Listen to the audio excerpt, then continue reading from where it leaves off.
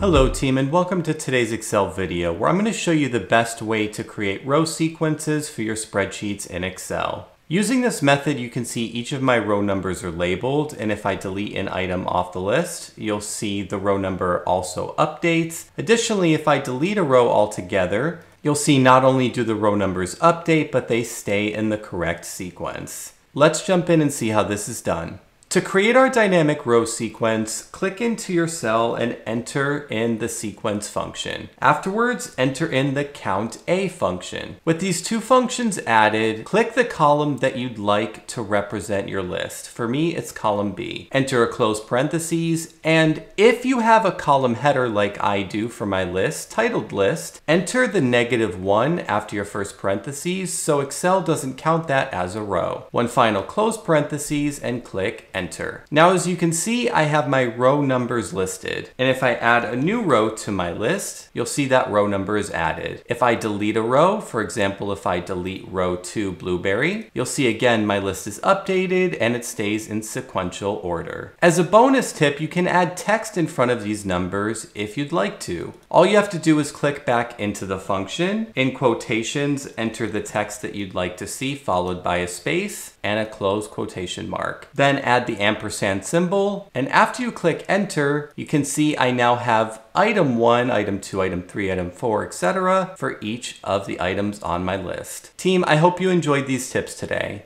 Please like and subscribe to the channel for future videos and leave comments about additional tips you'd like to see covered.